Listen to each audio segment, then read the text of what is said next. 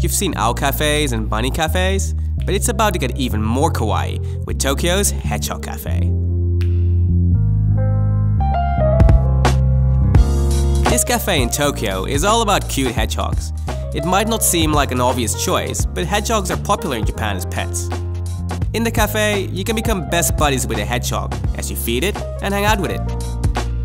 Hedgehogs do generally sleep a lot, so don't be surprised if your buddy just decides to have a nap in the palm of your hand. They love the warmth.